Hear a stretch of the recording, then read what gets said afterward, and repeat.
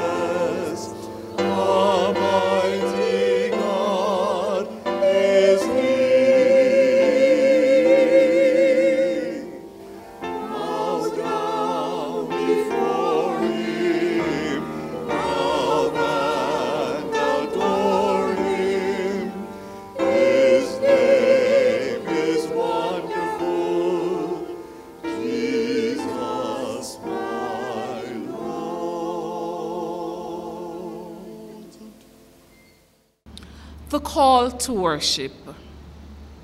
Brothers and sisters, we are loved by God and chosen by the Lord Jesus. We have turned from idols to serve the living and the true God. We are approved by God and entrusted with His gospel. Our hope and our joy is to glory in the presence of our Lord Jesus when He comes. As we worship together, may the Lord make our love increase. May He strengthen our hearts so we shall be blameless and holy.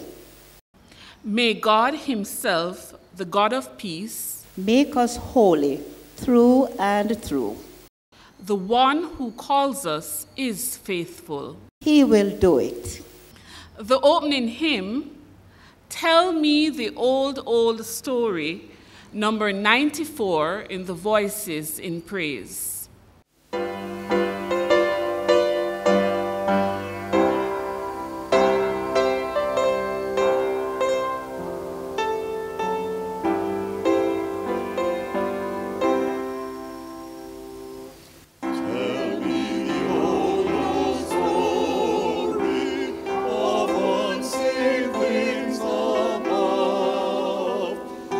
Jesus and His glory.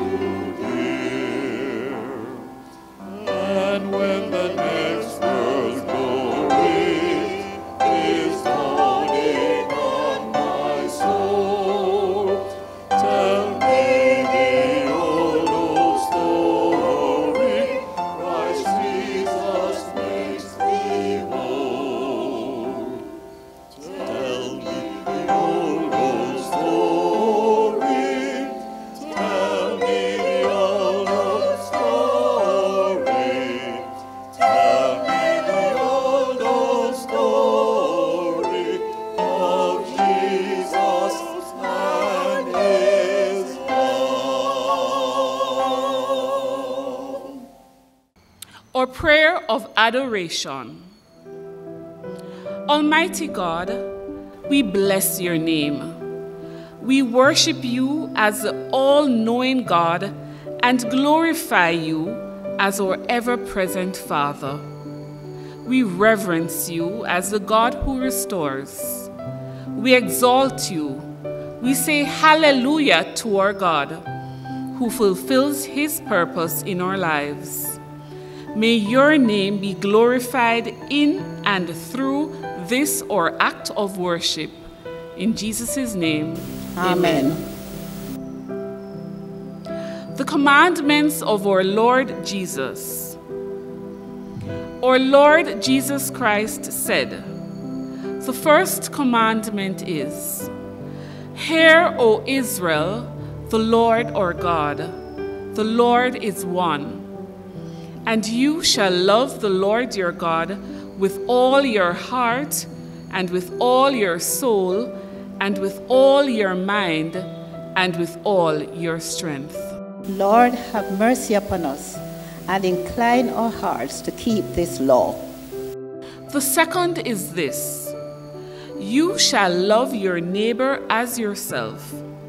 There is no other commandment greater than these. Lord, have mercy upon us, and incline our hearts to keep this law. And a new commandment I give to you, that you love one another, even as I have loved you, that you also love one another. Lord, have mercy upon us, and write all these your laws in our hearts, we beseech you. Let us confess our sins to God and pray for forgiveness.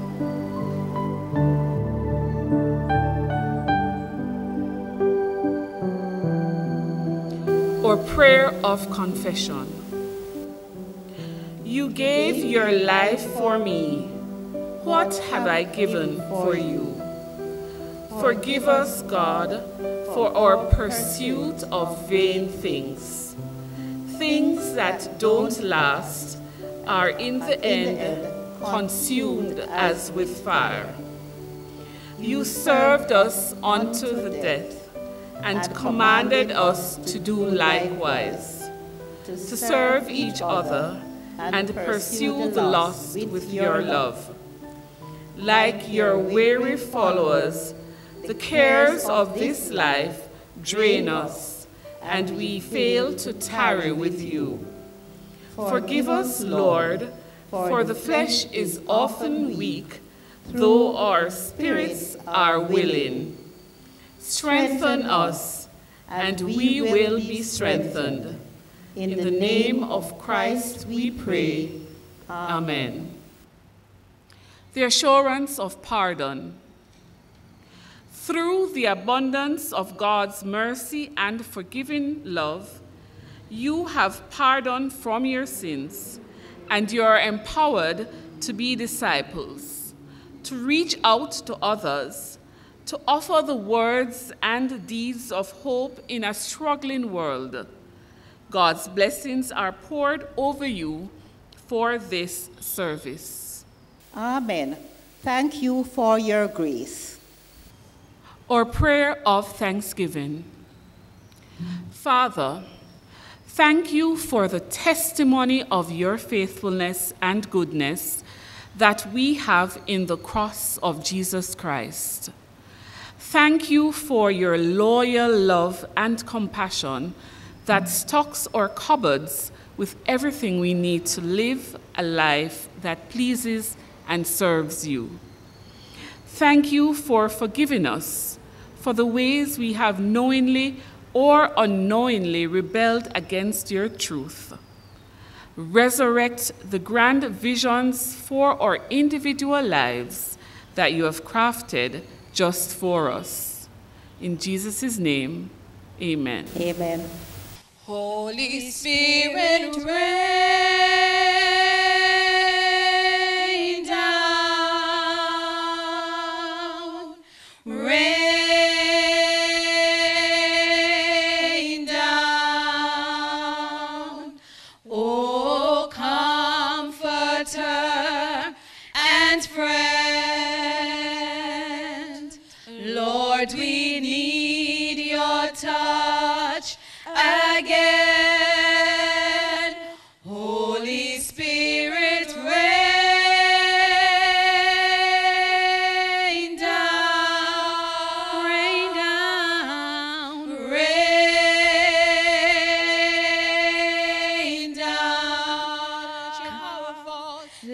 Let your power fall. Let your voice be heard. Come and change our hearts as we stand on your word. Holy Spirit,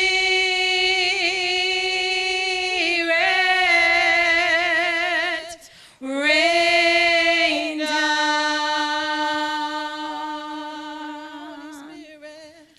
Holy Spirit, rain down. Rain down. Oh, comforter and friend, Lord, we need your touch again. Holy Spirit, rain down. Rain down. Rain down. Let your power fall. Let your voice be heard. Come and change our hearts as we stand on your word. Holy Spirit,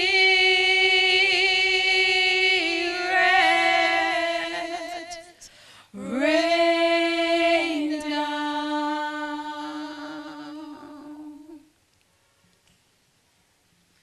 Lead me, Lord, I will follow. Lead me, Lord, I will go. You have called me, I will answer. Lead me, Lord, I will go. Lead me, Lord, I will follow. Lead me, Lord, I will go. You have called me, I will answer. Lead me, Lord, I will go. Hallelujah. And you know, he continues to hide us in the shadow of his rock. And so we're going to put our hands together as we sing. In the rock I'll hide, in the shadow I will abide. When the storms of life are raging over me, in the rock I'll hide. One more time. In the rock, I'll hide. In the shadow I will abide. When the storms of life are raging over me, in the rock I'll hide. Oh, in the rock, I'll hide. In the shadow I will abide. When the storms of life are raging over me, in the rock I'll hide. Hallelujah. We'll now move into the ministry of the word, the collect for the day. Eternal God, enable us by your grace to live for you day by day. May we run the race before us, ever looking to Jesus, the author and finisher of our faith, that when he shall come again to judge the living and the dead, we shall be prepared for his coming. In Jesus' name, amen. Our Old Testament lesson will be read for us today by Sister Cecile Davis. The Old Testament lesson comes to us today from Ezekiel chapter 34, verses 11 to 16 and 20 to 24. For thus says the Lord God, I myself will search for my sheep and will seek them out. As shepherds seek out their flocks when they are among their scattered sheep, so I will seek out my sheep. I will rescue them from all the places to which they have been scattered on a day of clouds and thick darkness. I will bring them out from the peoples and gather them from the countries, and will bring them into their own land. And I will feed them on the mountains of Israel, by the watercourses, and in all the inhabited parts of the land. I will feed them with good pasture, and the mountain heights of Israel shall be their pasture. There they shall lie down in good grazing land, and they shall feed on rich pasture on the mountains of Israel. I myself will be the shepherd of my sheep, and I will make them lie down, says the Lord God. I will seek the lost, and I will bring back the strayed, and I will bind up the injured, and I will strengthen the weak, but the fat and the strong I will destroy. I will feed them with justice. Verse 20, therefore, thus says the Lord God to them, I myself will judge between the fat sheep and the lean sheep, because you pushed with flank and shoulder and butted at all the weak animals with their horns, until you scattered them far and wide. I will save my flock, and they shall no longer be ravaged. And I will judge between sheep and sheep. This is the word of the Lord. Thanks be to God. The responsive reading is taken from Psalm 100, number 558 in the Voices in Praise. Make a joyful noise to the Lord, all the earth. Serve the Lord with gladness. Come into his presence with singing. Know that the Lord is God. It is he who made us, and we are his. We are his people and the sheep of his pasture. Enter his gates with thanksgiving and his courts with praise. Give thanks to him. Bless his name. For the Lord is good. His steadfast love endures forever, and his faithfulness to all generations. Glory be to the Father, and to the Son, and to the Holy Spirit. As it was in the beginning, is now, and ever shall be, world without end. Amen. Our epistle will be read for us by Sister Barbara Hilton. The epistle is taken from 1 Thessalonians chapter 2, reading from verse 1 to 8. You yourselves know, brothers and sisters, that our coming to you was not in vain. But though we had already suffered and been shamefully mistreated at Philippi, as you know, we had courage in our God to declare to you the gospel of God in spite of great opposition. For our appeal does not spring from deceit or impure motives or trickery, but just as we have been approved by God to be entrusted with the message of the gospel, even so we speak, not to please mortals, but to please God, who tests our hearts. As you know, and as God is our witness, we never came with words of flattery or with a pretext for greed, nor did we seek praise from mortals, whether from you or from others, though we might have made demands as apostles of Christ. But we were gentle among you, like a nurse tenderly caring for her own children. So deeply do we care for you that we are determined to share with you not only the gospel of God, but also our own selves, because you have become very dear to us. This is the word of the Lord. Thanks be to God. The hymn, Thy Life Was Given for Me, number 219 in the Voices in Praise.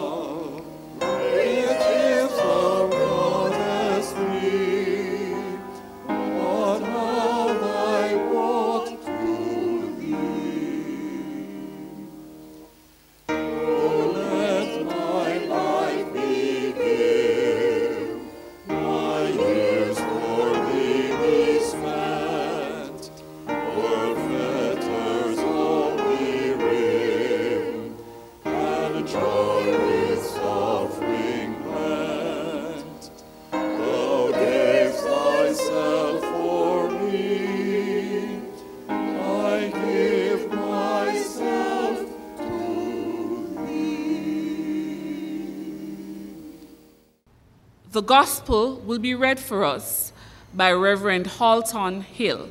The gospel reading is taken from Matthew's Gospel, chapter 25, reading from verse 31 to verse 46. Glory to you, O God.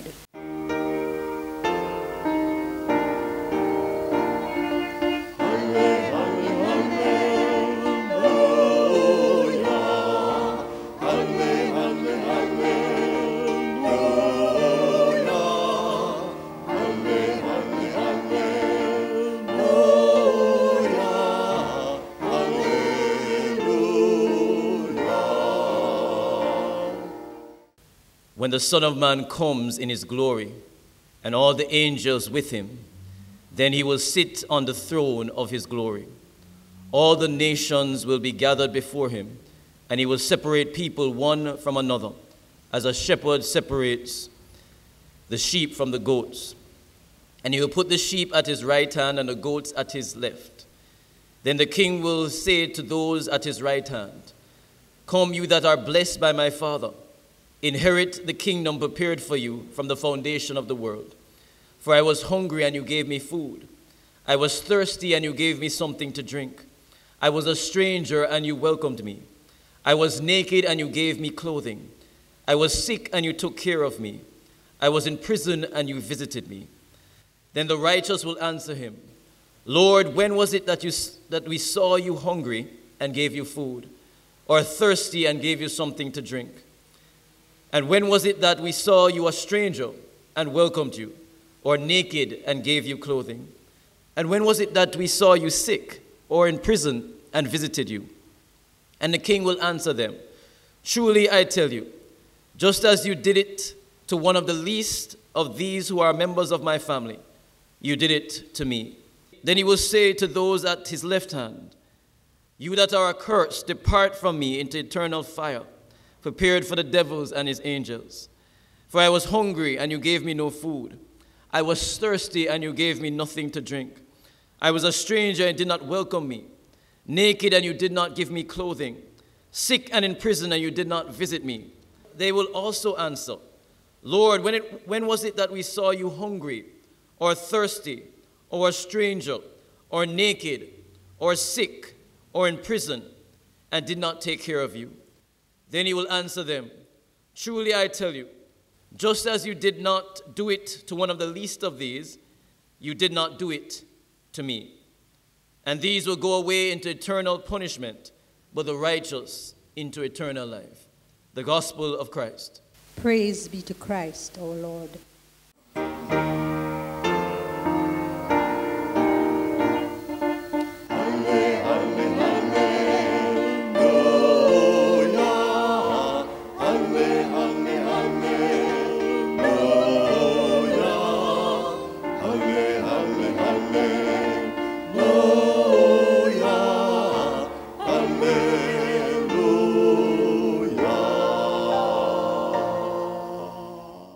The message today will be brought to us by Reverend Halton Hill from the Western St. Andrews Circuit. Today's text is taken from 1 Thessalonians 2, 1-4 and verse 8. "You yourselves know, brothers and sisters, that our coming to you was not in vain. But though we had already suffered and been shamefully mistreated at Philippi, as you know, we had courage in our God to declare to you the gospel of God in spite great opposition. For our appeal does not spring from deceit or impure motives or trickery, but just as we have been approved by God to be entrusted with the message of the gospel, even so we speak, not to please mortals, but to please God who tests our hearts. So deeply do we care for you that we are determined to share with you not only the gospel of God, but also our own selves, because you have become very dear to us."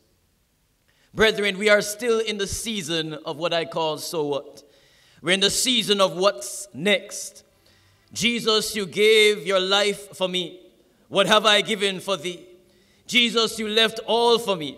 What have I left for thee? Jesus, thou sufferest all for me. What have I borne for thee? Jesus, great gifts thou broughtest for me. What have I brought to thee? Jesus, you gavest thyself for me. May I give myself to thee as my reasonable response to the one who gave all for me." Brethren, those who know me well know I have an affinity or a love for sports. An affinity for all sorts of sports. Basketball, football, athletics are among my favorites. Those who know me well know that I even played a number of sports in my school years. And sports is a metaphor for life. Sports is a metaphor for the Christian life. And sports teaches us many useful things. Sports teaches us to persevere and to be determined. It teaches us that we will face opposition and adversity, and that we must press through despite opposition, press through despite adversity, that we'll not win every battle, and we won't win every contest, but we must get up again to fight another day. Sports teaches us discipline, discipline to train, discipline not to take certain things into our body, and to deny ourselves of other things. Sports teach us how to cooperate with others, to learn to work as a team for a common goal and a common objective. Paul reveals that his proclamation of the gospel message faced great opposition, great hostility, great antagonism, great conflict, great persecution. Having fled Philippi because of great hostility and great antagonism, he arrives in the land of the Thessalonians, and it's as if he was jumping out of the fire pan and into the fire. For Paul faces hostility and antagonism and conflict among the Thessalonians as well. After 3 weeks of preaching and teaching in their synagogues, the opposition rose up to a boil, so to speak. It climaxes and Paul has to retreat again. He says to the Thessalonians, I desperately wanted to stay and establish your faith. I wanted to share the gospel of Christ further with you. He desperately wanted to stay, but he thought it was wiser to leave his hearers and to depart the city. Paul wanted to come back, and he made many attempts to come back. But he said Satan, the chief opponent of the things of God, prevented him. Paul desperately wanted to stay. He desperately wanted to come back. But opposition arose and prevented same. What can we glean from this, our text? Lesson number 1. If we're going to achieve anything good in the kingdom of God, our nose have to run. We need to learn to work hard. We need to learn to persevere. For opposition will come. Men and women will oppose us. Our own flesh will oppose us. Satan, the chief opponent of the gospel, will oppose us. Our walk with God is like a sport. It's like a great contest, and the stakes are high. And our opponents are good at what they do. And our opponents desperately want to win. And so we need to be equal to the task. We need to expect that opposition not may come, but will come. But you may ask the question, Pastor, the gospel message is good news. Doesn't the gospel message teach us and instruct us how we can experience eternal life in God? Doesn't the gospel message teach us and instruct us how we can experience full life in God? Joy and peace and contentment and righteousness in the Holy Ghost? Why would anyone oppose life? Why would anyone oppose joy and peace and contentment in the Holy Ghost? Why would anyone oppose good news? The truth is that the gospel message, though it is good news for those who are being saved, good news and the power of salvation for those who are being saved, it is foolishness to those who are perishing.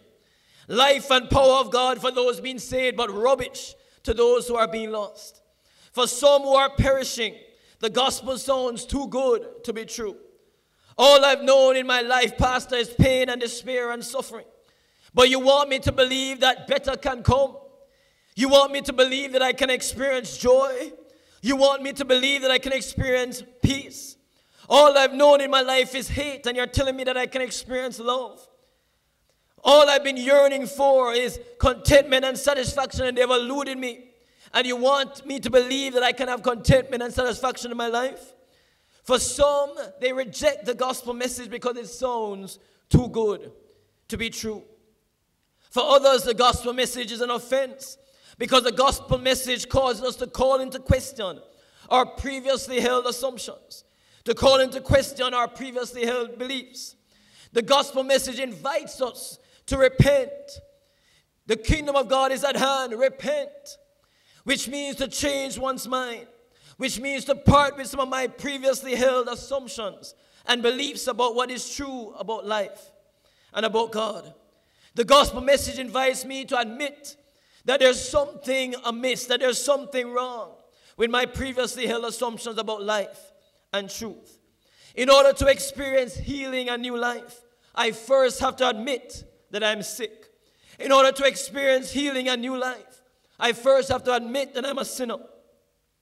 We have to admit that we are fallen short of the glory of God, and we have to let go of our stubborn pride and ask for help. I don't know about you, but I know some people who struggle with asking for help, who hate to ask for help. They'd rather die first than ask for help, because asking for help makes them feel small. Asking for help makes them feel needy. Brethren, whether we're teaching Sunday school, whether we're in the choir, our Christian life will bring opposition. For the message of the cross is life and power of God for those who are being saved, but foolishness to those who are perishing. If it is so hard, though, why should we do it? Why should we invest so much? Why should we give up so much? Is it really worthy? Is it worth it after all? Is it worth the sacrifice? Is it worth the investment? Is it worth the fight?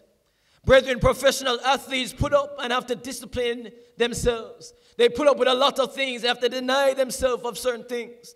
Professional athletes have to put up with losses and opposition. And the sweat and the pain, they go through it because they know at the end of the day, many of them can earn salaries that can impact generations. They can earn generational wealth that will not only impact them and their children, but even their grandchildren. But why should we, the proclaimers of the gospel message, endure and put up with opposition and put up with trials? Why did Paul endure such persecution and suffering? Why did he endure being imprisoned? Why did he endure being hated and reviled upon? Why did he endure false accusation and lies? Wouldn't it have been easier for Paul to just mind his own business? Wouldn't it have been easier to Paul to live a normal life? Why would he endure so much for the sake of the gospel? And why should we?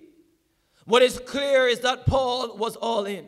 What is clear is that Paul was fully invested in the cause of proclaiming the gospel of Jesus Christ. In sports, we have a number of players or participants, so to speak. We have the persons who own the teams or the franchises. We have those who play the game, the members of the team. There are coaches, there are trainers. There are persons who help the members of the team to perform optimally. But there are also fans who support their respective teams. And as I contemplated this message, a thought came to me. What is the difference between a fan and a member of the team?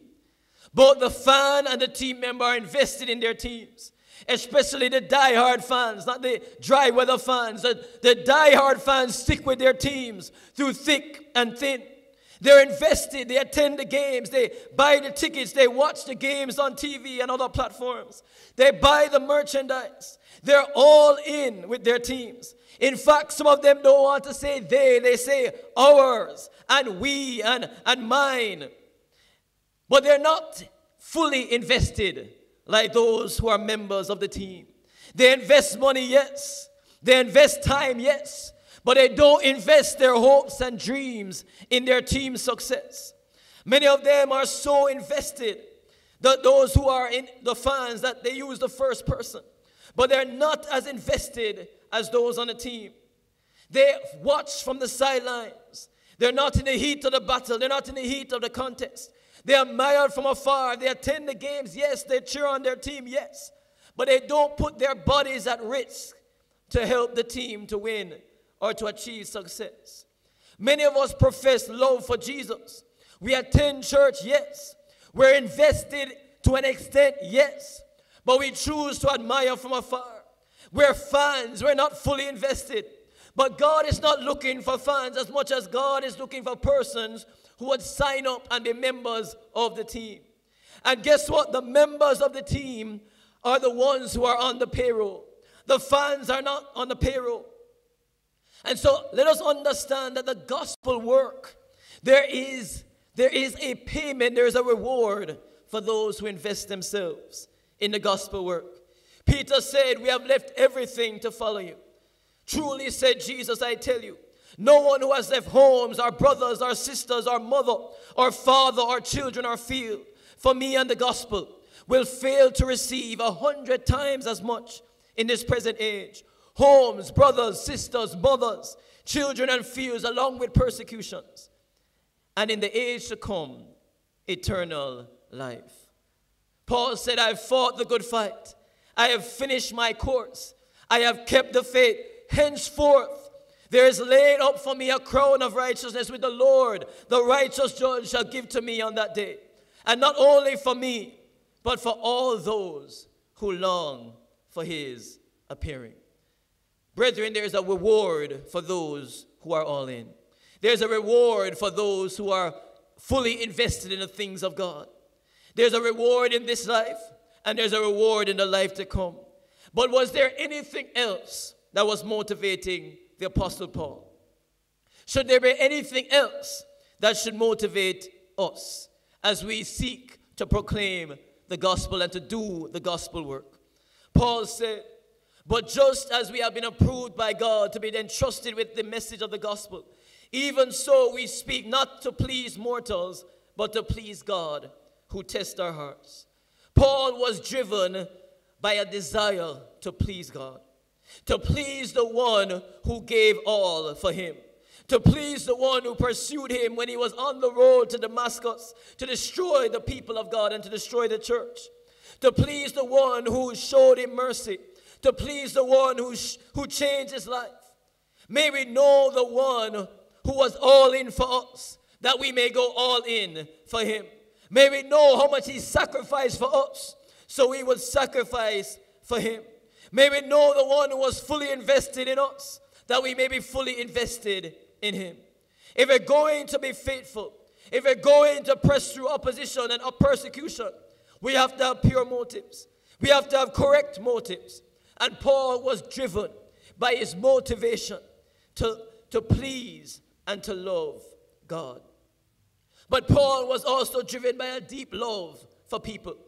Paul said, so deeply do we care for you, that we are determined to share with you not only the gospel of God, but also our own selves, because you have become very dear to us. Paul had strong affections for the Thessalonians. He felt strongly attached to them, so much so that he was not only willing to suffer, not only willing to share the gospel with them, but to suffer to share the gospel with them. He was willing to lay down his life for them, to self-sacrifice for their good. Paul, as one commentator put it, had a yearning love for the Thessalonians, a yearning desire to be with them like a friend or a lover who longed to be reunited with the object of their love. God, give us a love for people. God, give us a holy affection for people that will drive us when things get hard and challenging to continue proclaiming the gospel truth and the gospel message. May we give ourselves in service to people for the gospel's sake. Living for God, brethren, requires hard work. It requires sacrifice. We will face opposition.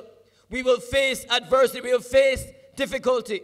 But brethren, it will be worth it in the end. It will be worth it after all. God promises to reward those who are all in. God promises to reward those who are fully invested. God is not stingy, and he will reward those who are fully invested in the gospel cause. So let us examine our motives, for unless we are driven by pure motives, the love of God and the love for people, we won't last. We will flicker out. Our flame will go out. But if we are fueled by the love of God, then we will continue. We ask God to pour out his love in our hearts, to help us to love him and to love people, so that we will continue to press through in the proclamation of the gospel and living for the kingdom of God. In the name of the Father, and the Son, and of the Holy Spirit. Amen.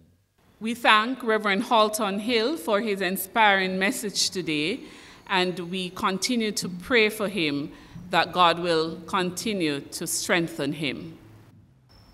The hymn of response, "Oh, the bitter shame and sorrow," number 91 in the Voices in Praise.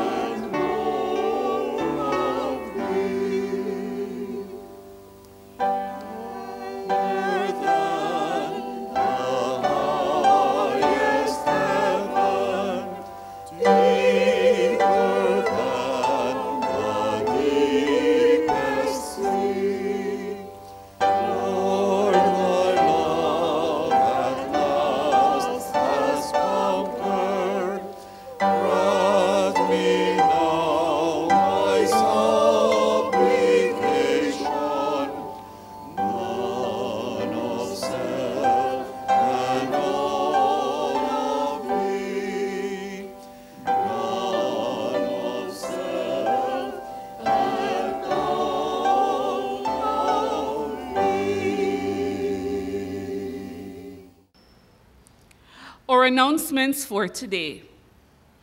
We give thanks to all who continue to support this ministry by viewing and participating actively in the televised services. We remind you that this worship experience is designed to engage you in active worship on screen. As such, we ask that weekly, as the hymns are announced and passages are read, you will also use your hymnals and Bibles to stay engaged. Sing, read the scriptures, and pray with us as you are prompted on screen as if you were in physical worship. For your convenience, we share the orders of service used each time with all who will receive.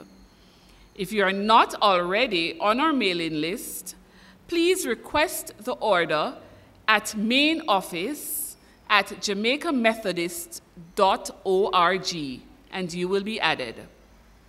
You may also visit the district website at www.jamaicamethodist.org to download the document. We're grateful to you for your contribution to this ministry and its upkeep on air. Please make note of contact details on screen to make your financial contribution to this effort. We need your support. Let us now give thanks for what we already received and what we anticipate you will offer for this wonderful work. Let us pray. God who provides, we bless your name for your gifts freely given to us. We are ever mindful that what we possess really belongs to you, and that we're merely stewards of these tangible gifts in serving others till you return. We thank you for those who continue to share in the work of proclaiming the good news of salvation through television, the internet, and the World Wide Web by offering of their time, talent, and resources. We ask your blessings on the gifts we have received and those we anticipate. We further ask that you help us all to be faithful and teach us to manage these resources to advance the work of your kingdom. We pray through Jesus Christ, our resurrected Lord and Savior. Amen. Brothers and sisters, we'll now move into our prayers of intercession. Unifying God, we bring the church before you, that you would look with compassion on your church and reconcile all to you. Help us to be relevant and vital to our generation. Make us instruments of peace, reconciliation, and power. Help us to be like Jesus in seeking to care for the vulnerable in our lands. Restoring God, we seek you. Hear and restore us to your fullness, and repurpose us for your vision. God of islands and mainland territories, we bring the many lands that form the connection, and we pray for your restoration and healing to fill our lands. May our leaders be guided to serve the people in ways of justice, fairness, and mercy. Protect our lands against climate change, earthquakes, and adverse weather conditions. Help us to look to you, to lead us into newness. Restoring God, we seek you. Hear and restore us to your fullness, and repurpose us for your mission. God of vision, we bring our youth and young adults before you. We pray that you will provide them with renewed vision and purpose as you restore them to yourself. May they seek to do your will and please you in everything. Extend their boundaries, and may they find favor in living lives worthy of the gospel. Restoring God, we seek you. Hear and restore us to your fullness, and repurpose us for your mission. Healing God, we pray for your touch and healing upon all who are sick or grieving. May they experience you as the God who restores and revives. May your will be done in the lives of all those who desire you. Restore us to fullness in Christ. Examine us and make us whole in body, mind, and spirit. Restoring God, we seek you. Hear and restore us to your fullness, and repurpose us for your mission. God of order, we bring our connectional, district, circuit, and congregational leaders before you. Help them to serve you diligently and your people in this present age. May they live out the purpose you have called them for in this season. May the Methodist Church be revived and on fire for the work of spreading scriptural holiness and living for Jesus in this, the 21st century world. Restoring God, we seek you. Hear and restore us to your fullness, and repurpose us for your mission. The Lord's Prayer. Our Father, who art in heaven, hallowed be thy name. Thy kingdom come, thy will be done on earth as it is in heaven. Give us this day our daily bread, and forgive us our trespasses, as we forgive those who trespass against us. And lead us not into temptation, but deliver us from evil. For thine is the kingdom, the power, and the glory, forever and ever. Amen. Our closing hymn, People of God, Rise Up, number 321 in the Voices in Praise.